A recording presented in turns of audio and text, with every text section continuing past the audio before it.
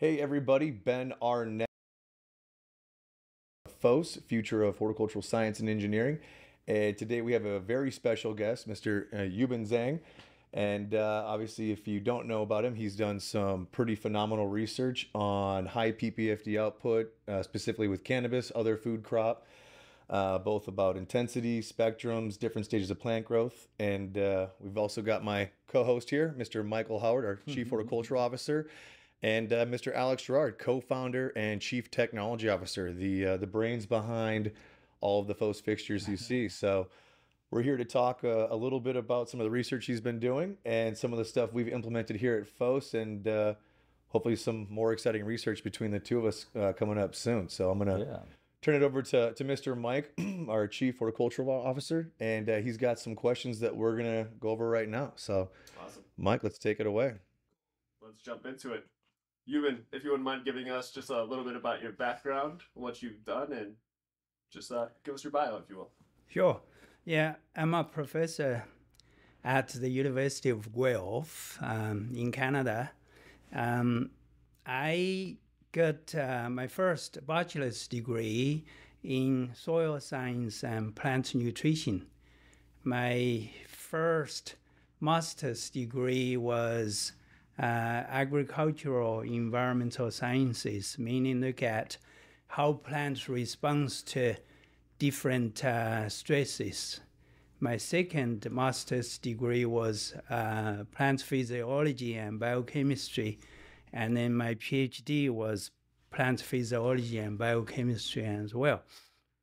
So that was a long time ago, and then since then I've been combining all these science and knowledges into horticulture, so mainly producing plants in controlled environments for more than 25 years. Nice. Yeah. So how was your kind of intro into cannabis? When did that get started? It's hard to define it. I would say 1 decade ago, before that, I was involved in providing advices to many people because University of Guelph is the #1 horticulture university in Canada. So anybody had issues, they always bring to us, even it was illegal, but it's probably legal for them. So I just, when they come asking for advices for horticulture, Sure. That's what we know. So I visited quite a few of them, providing advices to them. But about 1 decade ago, and then we start officially doing research on cannabis. And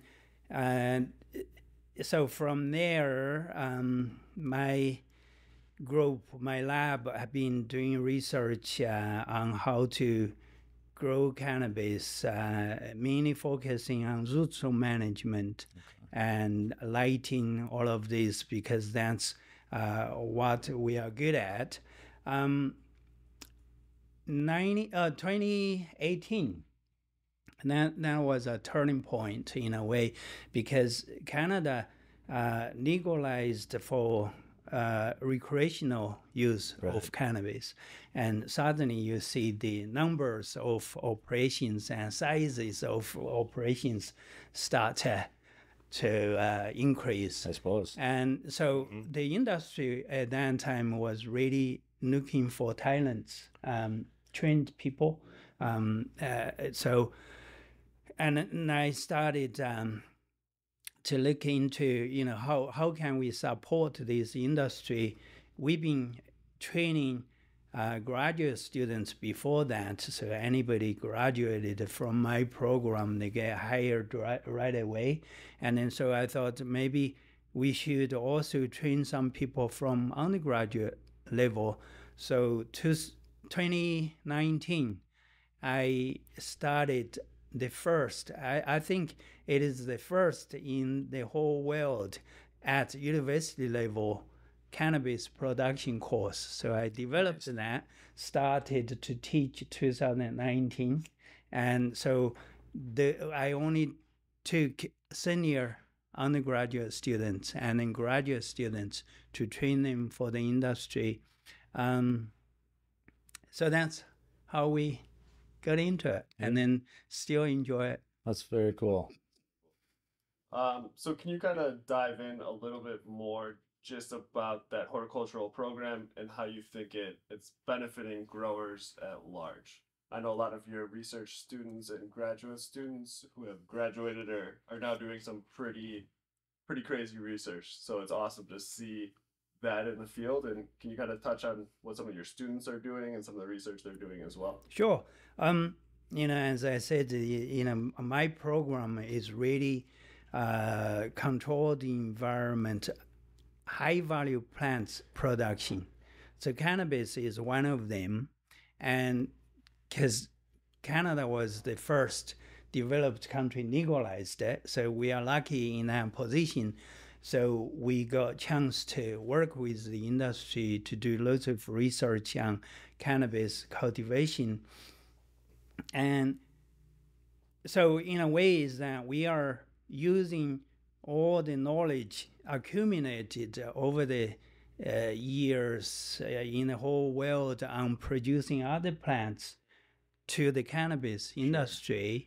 And the same time is that, when I started that course to teach the students, there was no textbook.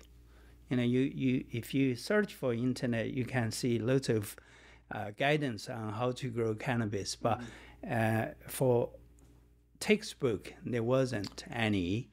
And so for teaching students, they have to we have to teach them scientifically. Everything has to follow that. Yeah. And then that's why I thought we have to have a textbook. And then so we started to write textbook to include all aspects of cannabis production. So luckily last year, 2022, June, we got the handbook for cannabis production in controlled environment, first edition published. And then so now we have a textbook for the students at different levels. Excellent. And in the same time, we didn't call it textbook, we call it handbook, because I strongly believe that this handbook, each individual grower, each operation, they have to have one. You don't need to read the whole thing, but if you facing any issue, pest management or roots management, anything, you can go into that book that will provide you some guidance and some principles to get started. So that way we've been training our students. Mike was asking what they are doing. Some of the graduate students, for example, our first PhD student, which he was the first North American's first cannabis cultivation PhD student. is now Dr. Darren Kaplan. So right away when he graduated, one cannabis company hired him as a research director or something for that company. And of course, after that, there are some other students get hired to do research and cultivation in different facilities as well. I don't know I answered all your questions. That was perfect, yeah. Can you kind of speak on what you've seen since the beginning of getting into cannabis a decade ago, and how technology has advanced, how grow methodologies have advanced? Interesting. Just the advancement you've seen within the last 10 years. They are loads, really. We got talents in this industry, and many people come into this industry. Sure. In the horticulture industry or the sector, I would say, years ago, as professors, we get together with U.S. Academics all over the world. We said, we cannot get talented people to join us for the horticulture. But when the cannabis industry or the cannabis get legalized at different places, or Canada especially, well, suddenly it's become sexy. And many people, plant scientists, engineers like Alex, all started to get into this industry. Absolutely. And then so you see there's a huge increase in knowledge about these plants and technologies about these plants. But one thing I have to say is that, we got so many people legacy market, or whatever you call it. They've been growing this for many years.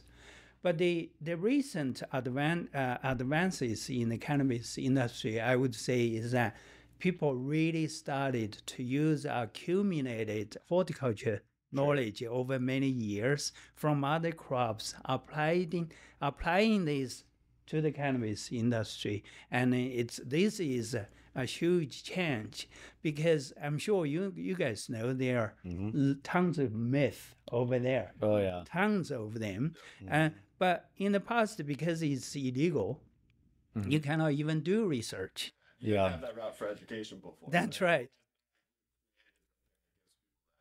Exactly. Yeah. So one thing, I will give you one example, is that these people, the legacy involved in the legacy cannabis market, they are not smart. They are very smart. They are some of them also have scientific knowledges. That's why they know flowers. They need phosphate. Yeah. So if you look at the market, look at the fertilizer, commercial fertilizers, phosphate is way high, because they know the plants need phosphate. But our research and some other groups' research recently demonstrated the phosphate our industry been using is too much. Too much. Not only it's reducing the yield, but also it's a huge pollutant to the environment. Like our research we published last year, and phosphate, NPK, we look at all of these. We used the safest response methodology. We found that 60 ppm of phosphate is more than enough. Wow. If you go higher than that, your yield decrease. Interesting. And some people even find lower than that even better. But of course, it's cultivar dependent. Sure. But anyway, so there are lots of advances. The only thing is that it's a good thing that when it's legalized, and then people get opportunities to do research, to work with the industry. So we provide them with guidance based on science. So the people in this cannabis production industry, they can produce these plants more efficiently and more resource efficient, and then less environmental damage, and then also high quality, which we talked about yesterday, about even lighting. The consistent lighting, you can use it for consistent quality, but we can dive into that. That will take us even longer to talk about. It's super cool to see, legacy growers who come from a place where they didn't have access to education, but they had decades of observational intelligence from growing this crop. Yeah. So now pairing that with people from other crops who have a lot of education growing other varieties, and then kind of transferring that over. There's a lot that we took from academics and then from the legacy growers, and kind of bridge that gap. Sure. And now we're testing some of the things that they were seeing, right? Yeah. And trying to confirm. Yeah. Realize that maybe wasn't the best way to go about it. And that's been super cool to see. Yeah, I think we've got, some of our most successful clients that are doing large scale, where they're running 250,000 square feet of greenhouse, or 100,000 square feet of indoor. When we see like one guy, a particular client, got a guy that had ran vineyards for a winery Sure, there you go. for 20 years. Scientific, data-driven winery grower, and then they combined it with a legacy cannabis grower. Yeah. Those two got together and they took all the knowledge that the cannabis legacy guy had from, feeding and genetics and everything else to how he could implement all that knowledge at a large scale. So the guys that do it the best, I mean, you can't assume you're going to be able to grow a 30 plant garage grow and then go to a 3,000 plant grow and perform the same. That's where you want to have that merge of, traditional crops and organic, produce, what have you, and then combine that with that legacy knowledge and experience. And those clients seem to maintain their quality, maintain their yields, and less dips in production, and they can quantify what's working. Yeah. You got the education plus the legacy. It's a beautiful combo. True. The scaling up is a huge thing. We always respect the legacy growers because they have quite a bit of knowledge over there. Certainly. So we learn from them quite often. The thing is that when you grow in a small scale, you can change things easily. But when you start to grow acres as a grower, there are loads of things to learn. For example, Ben and I, before this, we were chatting about light uniformity. Sure. Which is a huge thing. Because if you grow in a small area, it doesn't matter. I can adjust the lights this way and that way. Yeah. But if you grow in a larger area, it's the light uniformity is super important. I will tell you why, but there are many reasons. One is that plants under different light level gonna perform differently. Their size is gonna be different. Their transpiration gonna be different. But if you feed them the same, you have to, because normally if you have a huge, huge area, green area, you have to feed them the same way. Same time, so the plants under higher light level, they already dry, but then the plants under lower light level, it's waterlogged. Yep. So what happens is that when it's too much water, the growing substrates hold too much water. There is not enough oxygen. Right. When there is not enough oxygen, you are inviting pythium, root rot. And then so you have pathogen in it. Too, right? Yeah. That's right. Sure. So you are creating tons of issues for your operation, but it's just started from the ununiformed light level. Right. But so then you ended up, I have to spray my plants, which in Canada you're not allowed. And so you lost your crop, this and that. Right. So it's a whole thing. When you're scaling up, there are loads of things to take into consideration. When we got into this, all the LEDs were most of them were lensless, and the general recommendation would be to put the light fixture very close to the canopy. 6 inches to a foot. And that never made sense to us when we were developing it because, the analogy I always use is like if you have a flashlight and you put your hand very close to it, your hand makes a huge shadow. If you bring that flashlight farther away, your hand makes a smaller shadow. Yeah. And so when we started to look at optics for the diodes, that we really focused on that to be able to put about a 3-foot gap between the light fixture and the top of the canopy, and then use the focal lenses to bring the light in. That way your top of the canopy is creating a smaller shadow, allowing penetration to get farther in. And the plant probably sees it a little bit more naturally. I mean, the sun's so far away from Earth that by the time the light gets here, it's pretty much collimated light, right?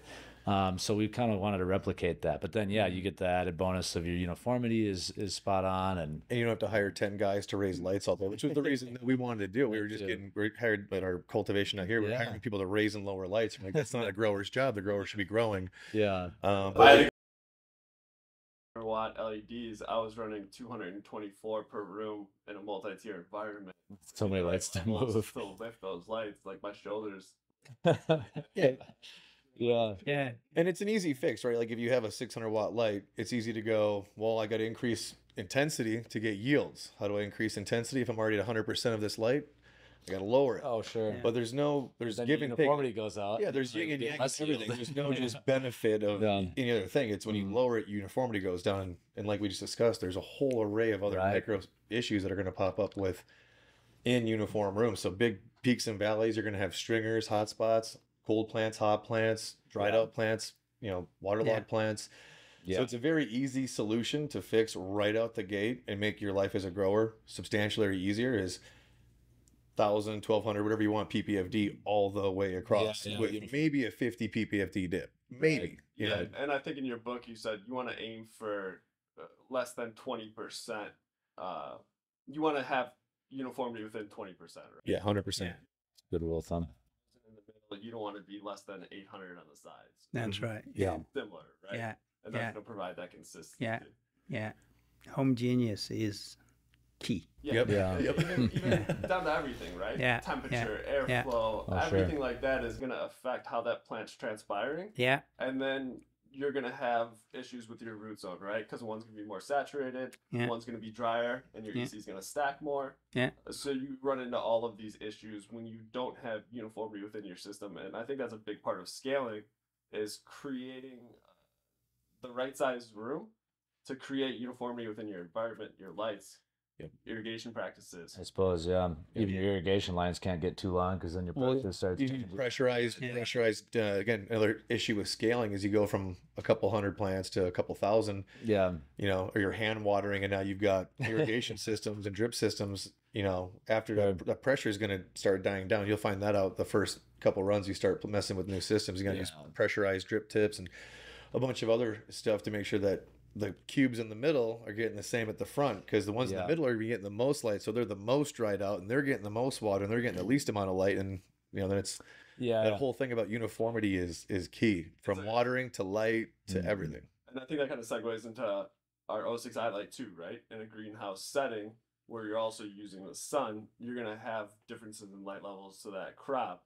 With our O6I, you can tie it in to a light sensor. Or if you say you're only getting 500 from the sun, that light's going to kick on an extra 700 to get you to that set point of 1,200 ppfd. Provide consistency, because then your irrigation can be consistent. The light levels that you're hitting the plant in winter and summer can be consistent, and you know what you're getting into. Because if you don't have that and you have varying light levels throughout the day, well, now you need to figure out how your irrigation has to change on a day-to-day basis. And you got shadows from the walls and everything. A lot of greenhouses don't have transparent walls. And exactly. We did that research you just mentioned a few years ago. Nice. For other plants. Okay. Yeah. Well, what did you find from that research?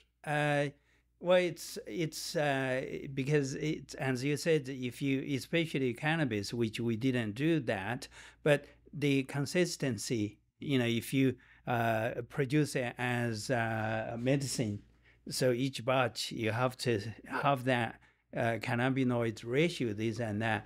But if your light is just very big change over the day, and it's gonna be difficult.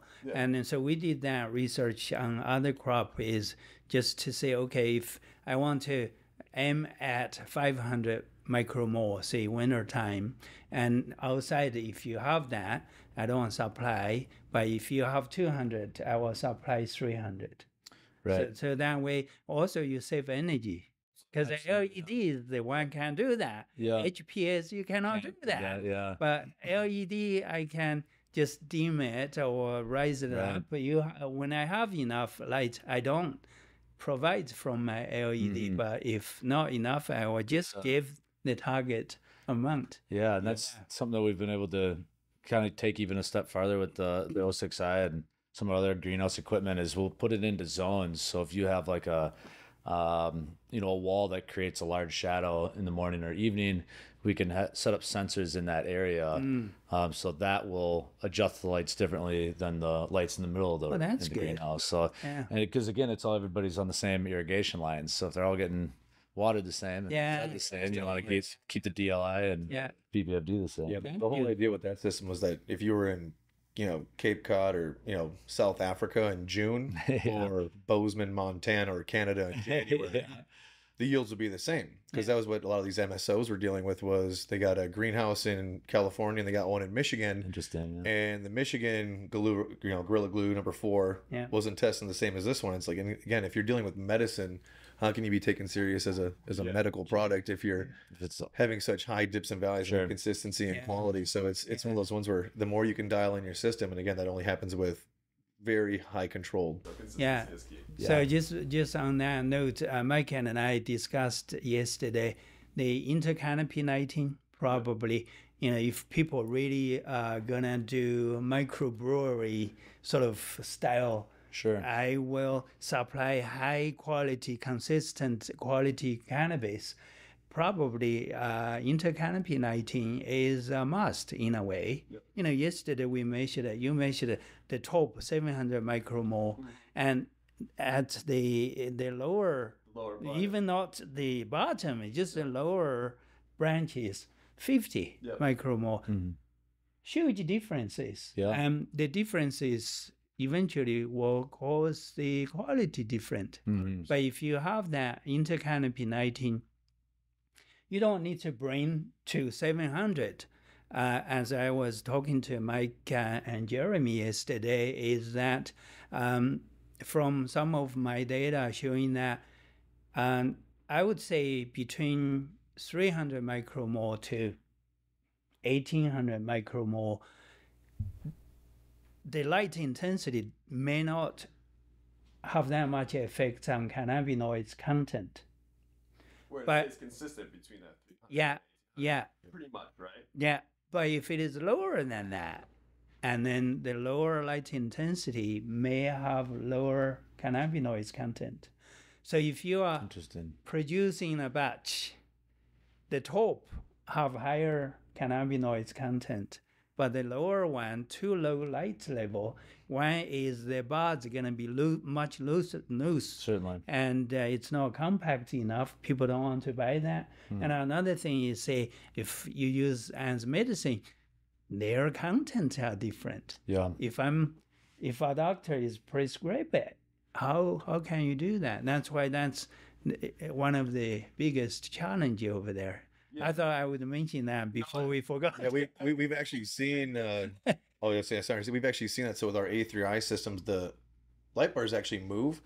So how we kind of design our rooms is to put them over the tables, and then we turn the outside light bars at the adjacent tables. And what's happening is, because they have the polycarbonate lenses on them, is they're getting cross canopy, which is going directly into the lowers and through all the. If you're gapping your tables, if you're gapping your tables appropriately, and you got 1 foot to 2 feet between the tables, and that's where we've actually seen some clients. They'll test their buds, obviously A's, B's, and C's, and if we can get that high quality light level to the lowers while still keeping it further away from, maybe harmful light or heat, some people are actually seeing their lowers test really, really well, as long as they get that side. Or lower light canopy. As long as they get above 300. They have to get above 300. Which, as I told Mike, is that I didn't design a trial to say that's 300, but based on quite a few of our research on other things, I have a feeling it's probably 300.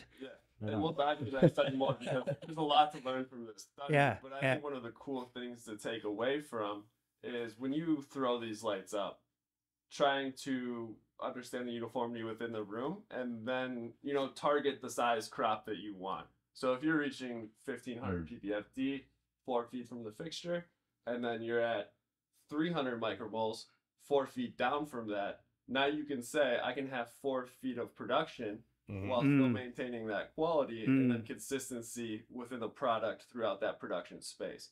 So trying to hit those targets and remove the growth up until that 300 micromoles if you want consistency within the whole product. And then kind of working your way backwards to plan for that, I think is a huge resource that growers can use to have consistency and less variance within their testing. Yeah, it's a good point. I don't know how many people are trimming upwards with a light meter in hand, right? Like to kind of or at least set your. I'm guessing height most just for go that. through and they look at what looks larfy, what looks unhealthy. Yeah. Let's stop Yeah. having the Which plant probably- produce energy here. We don't need energy going to these little spots. Yeah. Let's bring that energy up the plant a little bit Yeah. and produce healthier buds lower on the plant. Yeah, hardly anybody doing that. Yeah. Yeah. I would like to think, Alex. Euban's like, Yeah. I'm doing that. Yeah, but that's important. Yeah, it's interesting. Yeah. And I think one of the things that I learned from your research that makes a lot of sense is when you're hitting your crop at a higher intensity in the vegetative state, it's going to create smaller leaf size Yeah. because the plant's able to absorb the light that it needs, so it doesn't have to throw out big fan leaves, right? Right. Yeah. So if you're doing that in veg, you're creating a structure of that plant where it's going to allow more light to go through. Yeah. It's also creating a plant that's going to be able to hold more weight too, right? With higher PPFD in veg. Yeah. So you're setting up a structure where you're going to get better light penetration and a stronger plant to Yeah. hold those higher yields. Right. Yeah. So as far as growers go, when you look at your veg parameters, make sure that you're getting that type of growth because it's going to reduce labor. It's going to reduce how much you have to thin Yeah. in Certainly. your crop, and it's Yeah. also going to help in other aspects too. And I think that's sometimes an overlooked thing in the vegetative state to set the plant up for success in the flower. Yeah. Right. More so for sativa type. Yeah. Yeah. And can you kind absolutely. of touch on that? Yeah. So if you have different growth from an indica to a sativa, how you can control that with light intensity? Yeah. Yeah.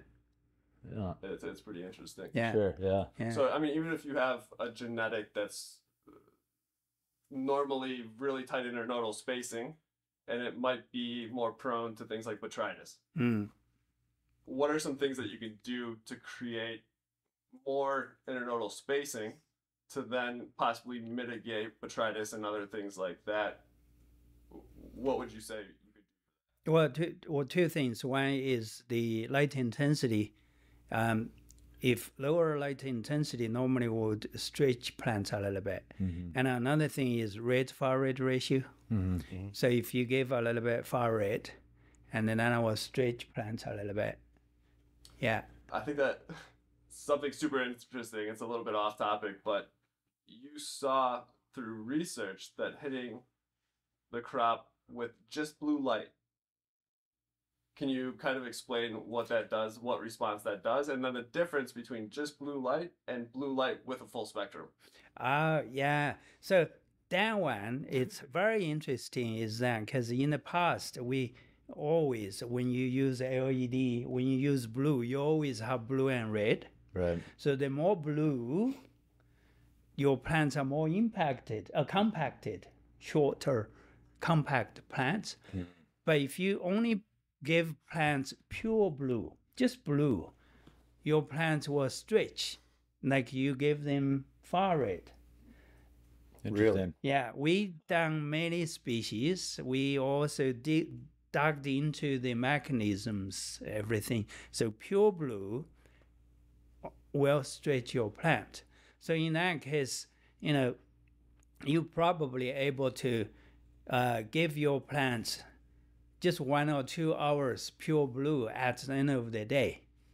And then you may get your plants open up Yeah. a That's little bit. interesting. And another thing, I'm saying this is what I'm going to say here is not done by research yet, but we are planning to do is, at the end of the day, you give a little bit longer hours pure blue. The blue would stretch the plants, and then also it may enhance the flower initiation or the more flowers come out. But, you can have the theory or hypothesis until you've done the research, you don't know. So I'm saying this, which we're going to do that someday.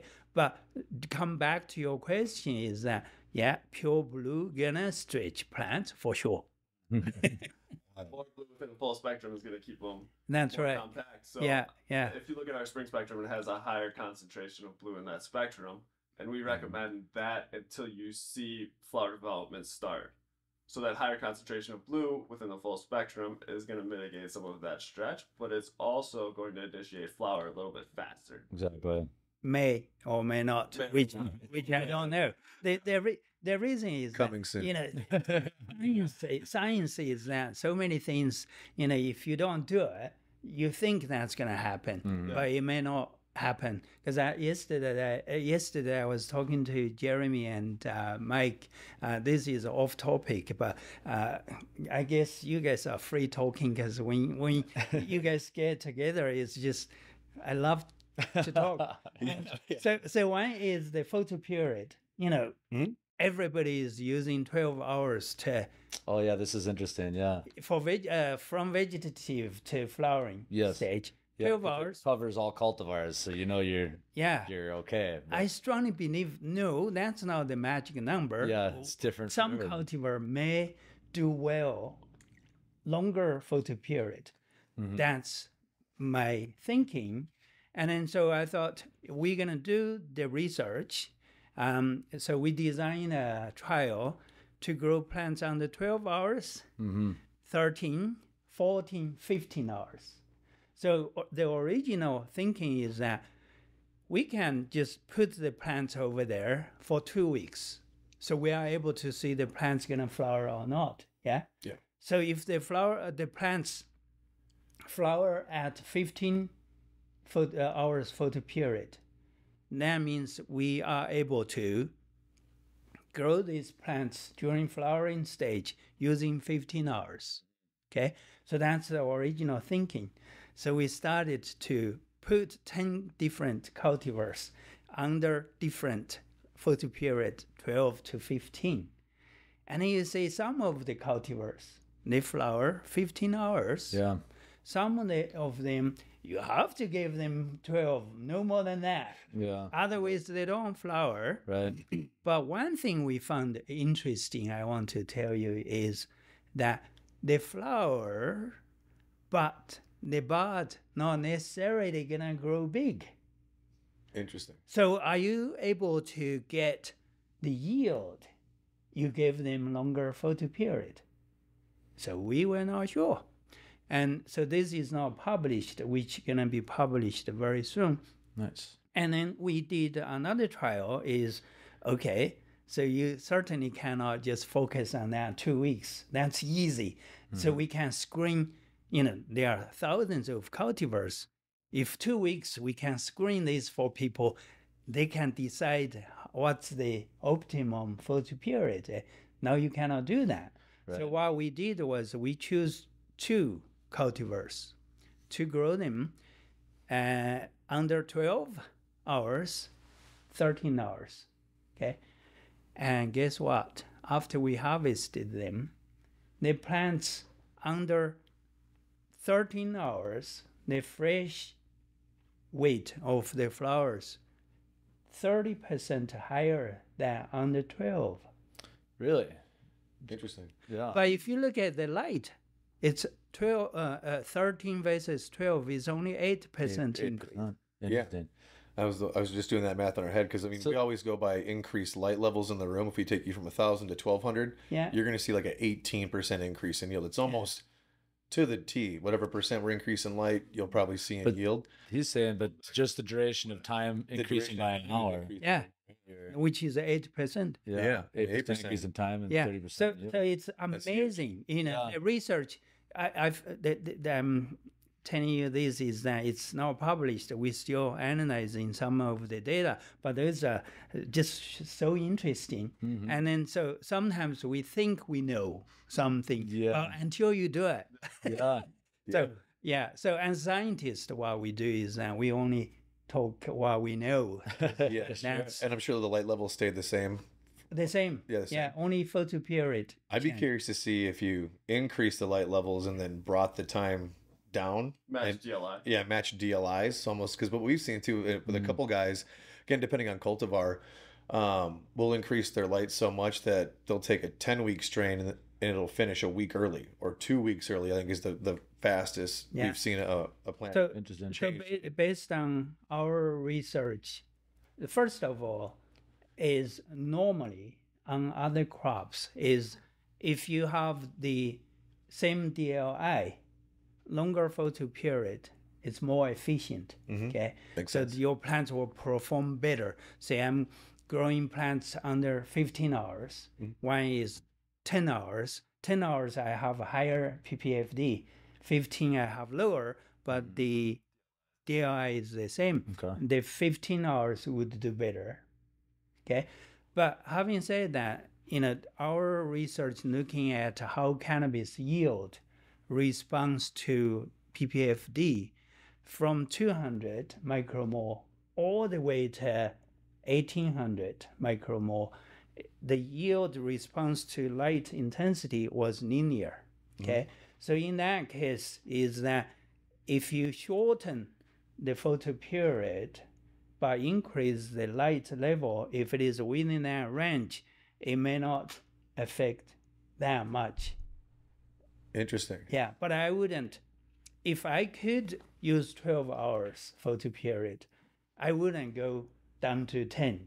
Yeah. Right. Yeah. Right. Yeah, that's what I would like to think.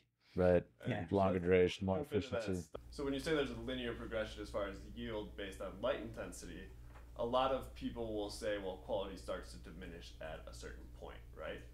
And I think that is almost contrary to the research that you've done, is increasing that light level, it increased quality in some terpenes, right? Limonene and myrcene, while the quality of other secondary metabolites stayed consistent. Yeah. So not only did it not diminish quality, it increased quality. It did. Which is cool. And there's different light saturation points of different cultivars too, right? So finding out what your cultivars can hit. Sure. Yeah. But my question to you is, if you're going into a commercial operation and you see that they're only using 1,000 micromoles, what would you tell them? Are they leaving weight on the table at that point?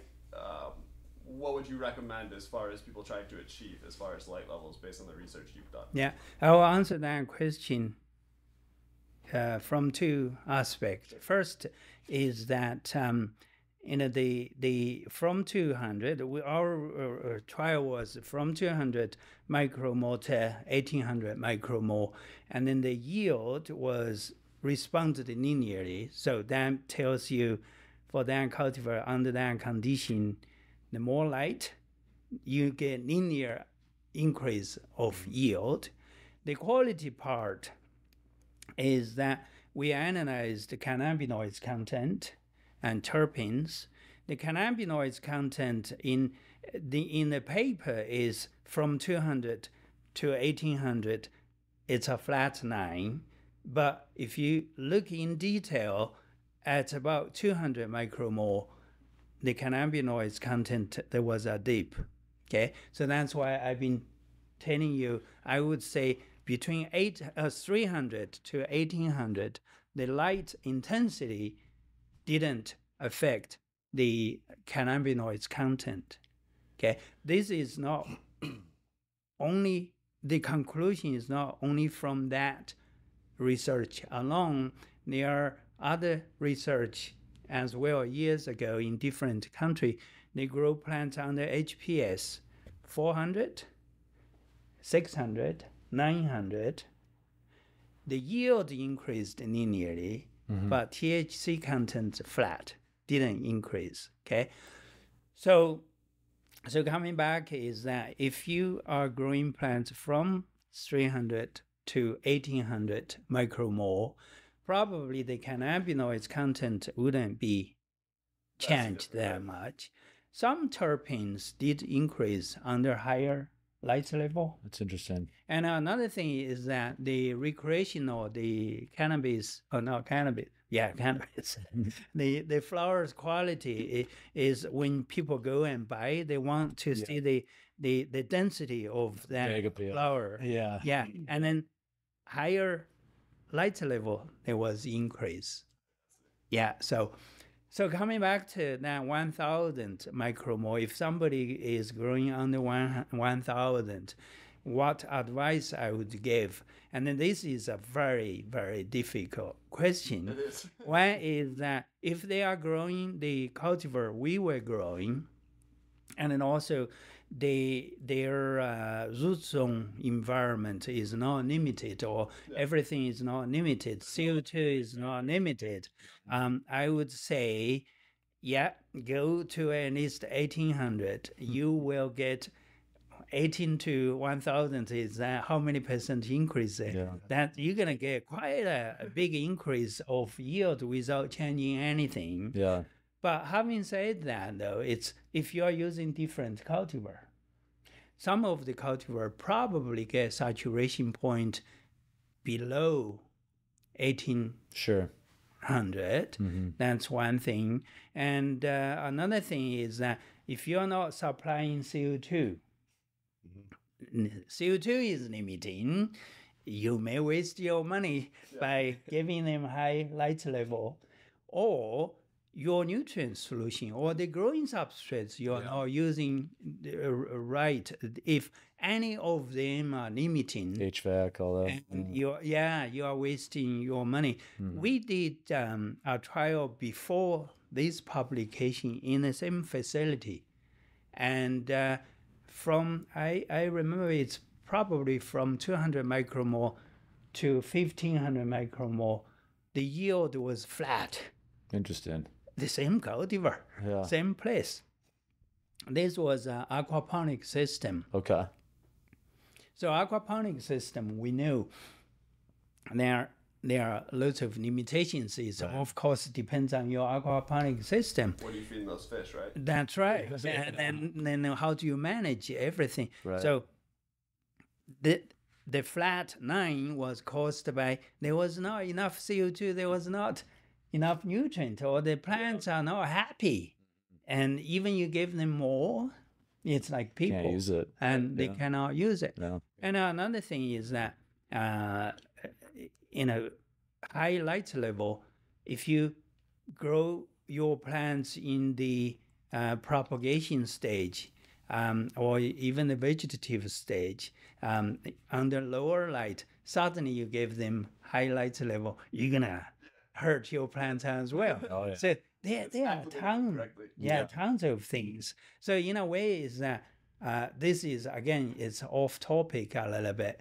I always admire Alex engineers because they can develop things doing what you say very efficient and smart. The robots and everything. It's just fascinating. You guys are doing.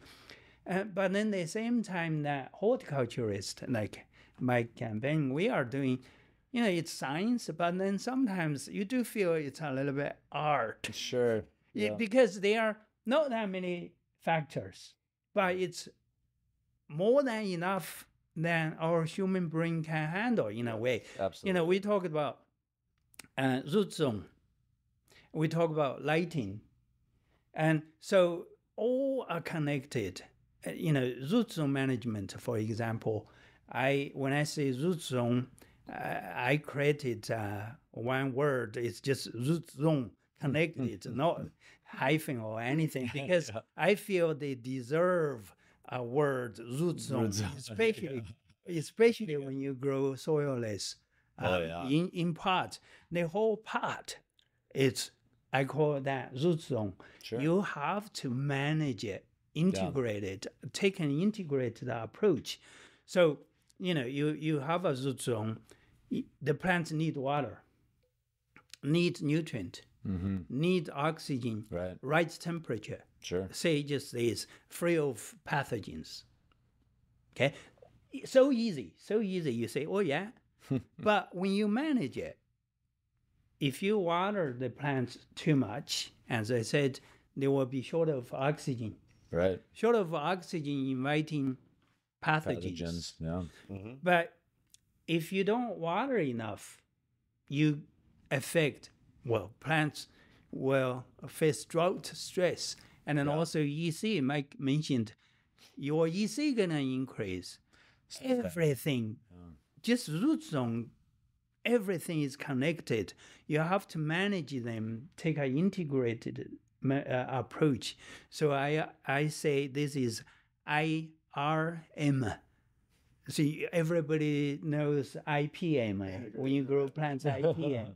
So I created that term IRM so people can remember. I like it. So integrated root zone management. You have to do it that way. Good. And then we are only talk about root zone. your light, we already touched upon that. If the light intensity is going to affect the root zone as well, it's connected. So that's why, in a way, I admire these engineers. You can do all these harvesting machines just working perfectly. Horticulturists, and we just trying to manage all of these, get them balanced. Sure. So recently I've been really spending time trying to work with engineers to use AI to manage these. Smart, yeah. Yeah. So with the root zone management there, I mean, what do you end up learning about your nutrients? What else can you learn from monitoring that? As far as you were mentioning earlier, stacking your nutrients, how important volume is, how many Yeah. shots you're giving that plant. You could have a 2 EC, and if you're not feeding enough volume, you're going to stack that EC within your root zone pretty heavily.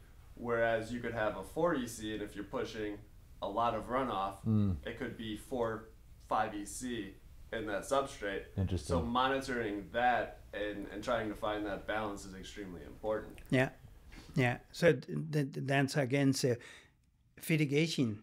You can use fertigation to control that. Right. When EC is too high, I feed a little bit less. And then so the EC will come down. Right. If your light, everything is already fixed. Sure. The only thing I can do is to fertigate it. One is the frequency, how often I give the plants nutrient solution. And another is the nutrient solutions EC. Right. If they already accumulated quite a bit salts or nutrients in the root zone, I cannot feed them the same. Perfect Get worse. recipe. Like if you read my book, the root zone management chapter, I gave a recipe for vegetative stage and flowering stage.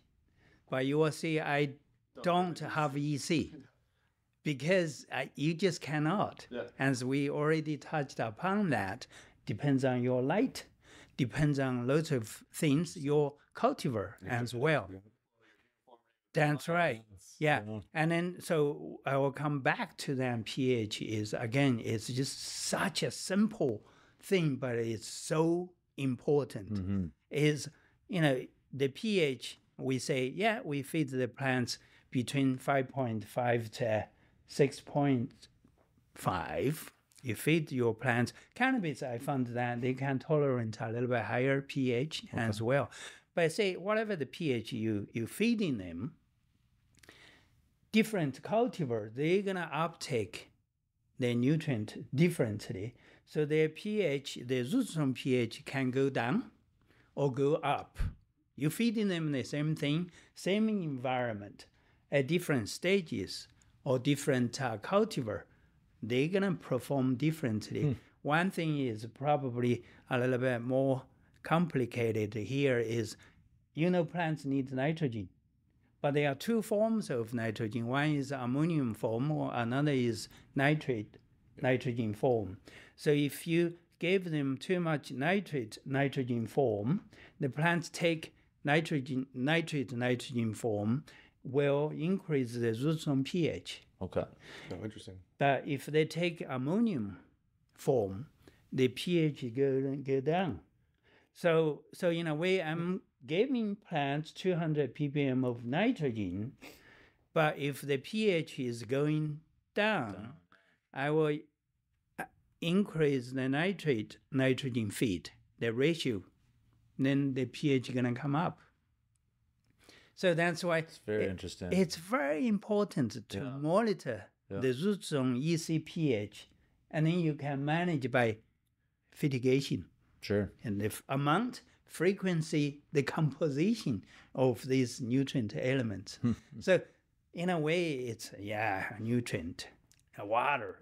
It's just so simple, but there are lots of things in it. Yeah. And you have to really balance that. Yeah. Yeah.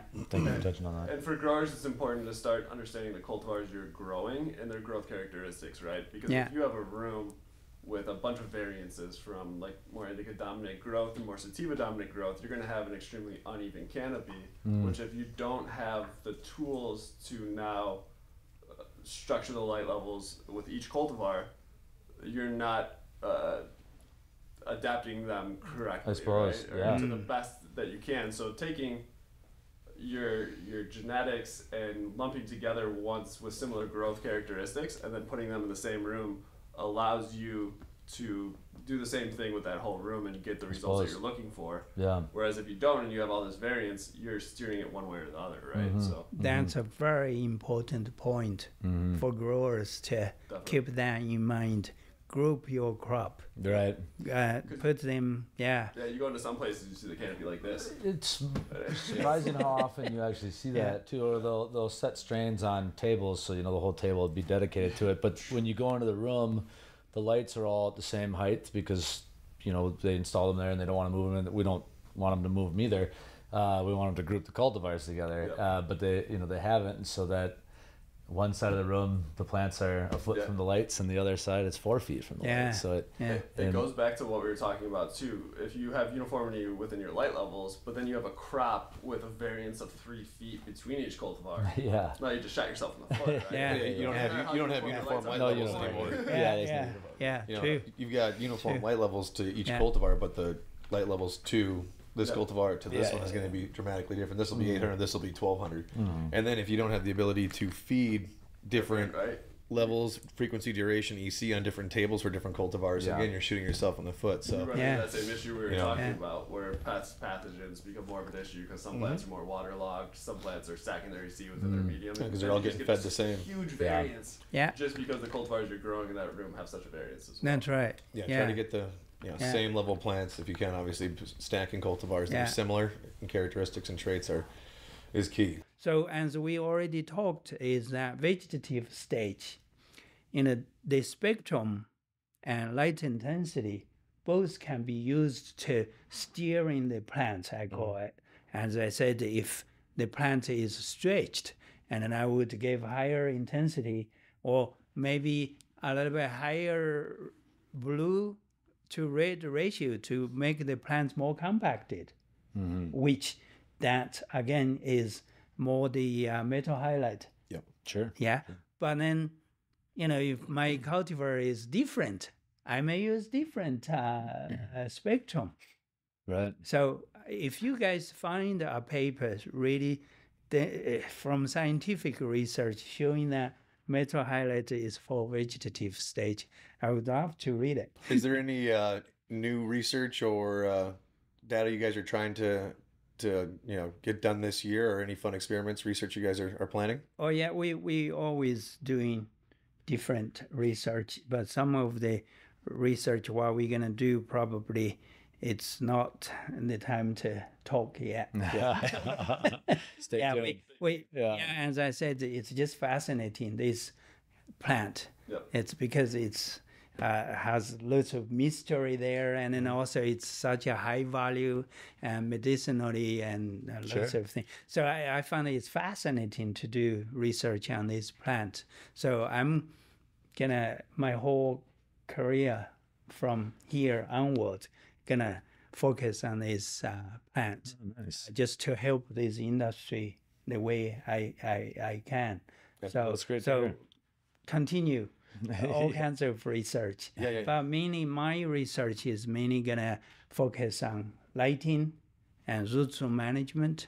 And at the University of Guelph, the education program you asked, I didn't fully answer that question. Is one is that I do this type of research, so it's cannabis production research, and then so I train graduate students, and also I teach that course, cannabis production. So that's for senior undergraduate students and graduate students.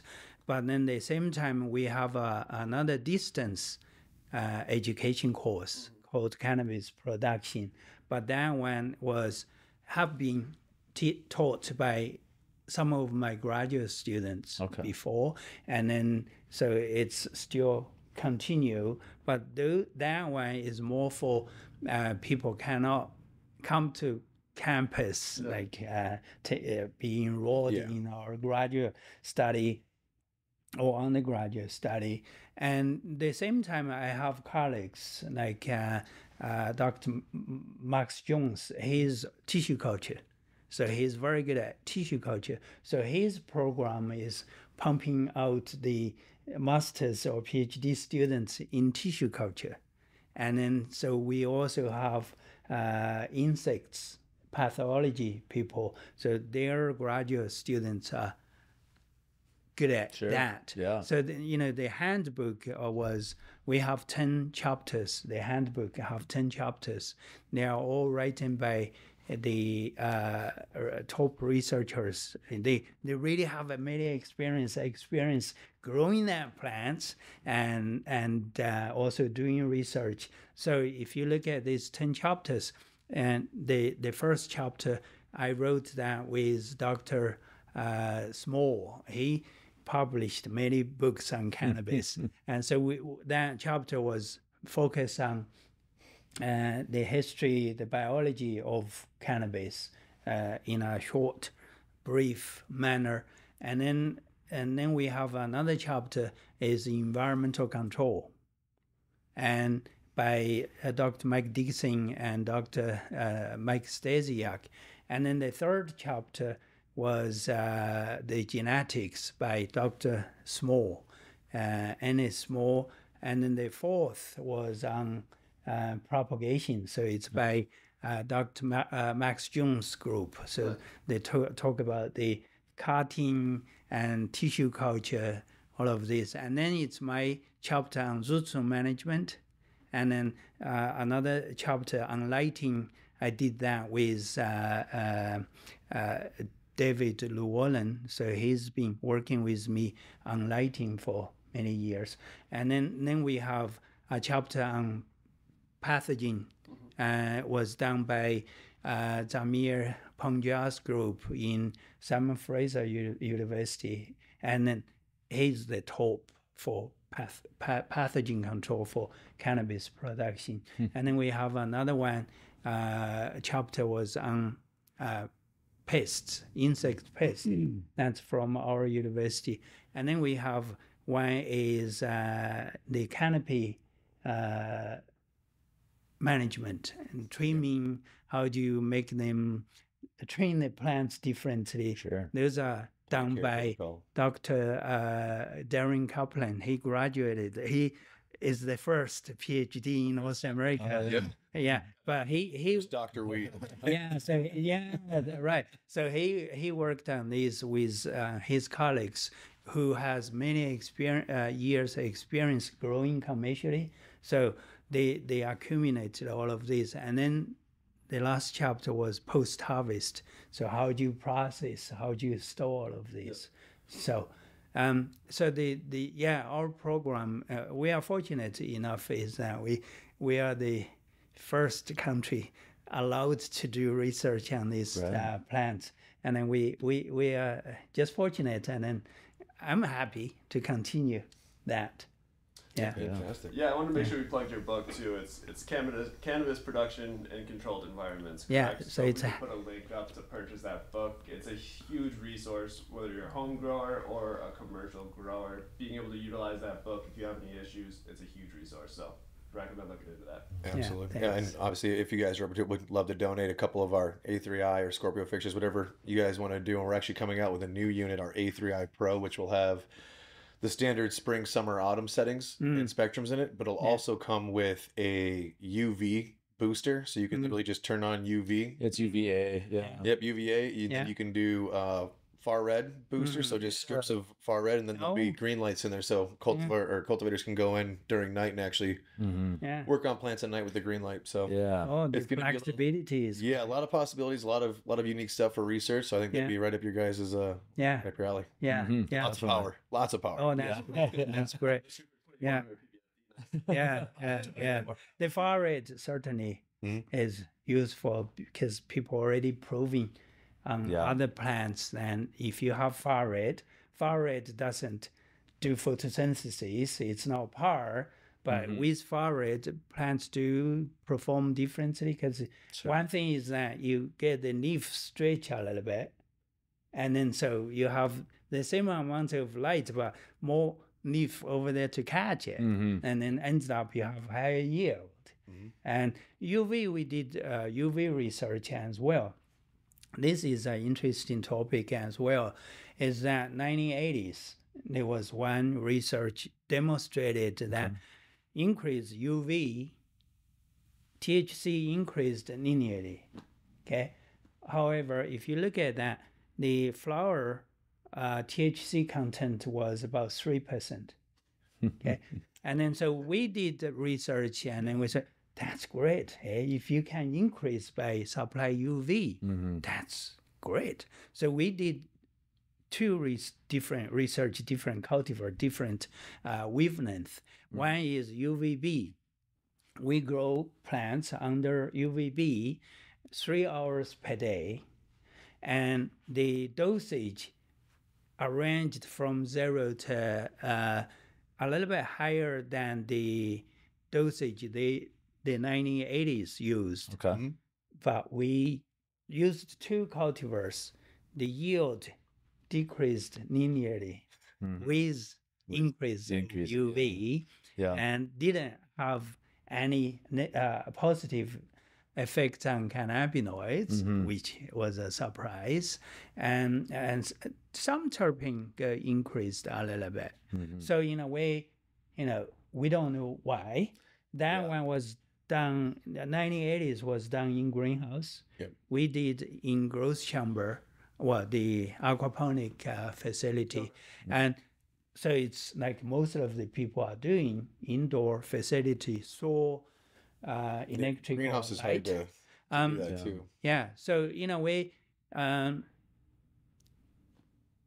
UV, don't use UV or do use UV. What I would say is based on our research, because our research was based on all the good things from the literature we designed it, and we didn't see any benefit yet. Right. We actually didn't put UV in our lights because of that. Because of that research. Yeah. So we didn't put like UV lights in the Fohse, spectrum of fixture offerings that we have because of that research. And the only reason we did is because we kept getting hounded by growers saying they want UV, UV, and we're like, we kept sending them your study. Yeah. They said, no, we want UV, we want UV. And But then the same time though, one thing I would say is that UV is useless. I wouldn't say that either.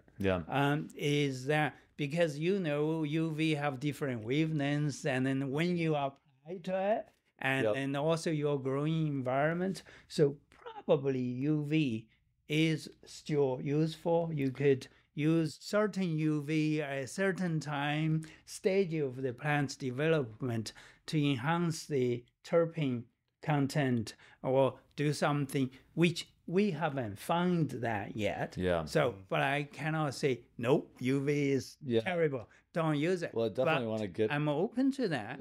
We'll have to send you a light when we've got some on. The concept behind it was a lot of. I mean, a lot of our products are nature based, right? Like we try to follow what you find in nature. And that's the UV got introduced to this A3I Pro model.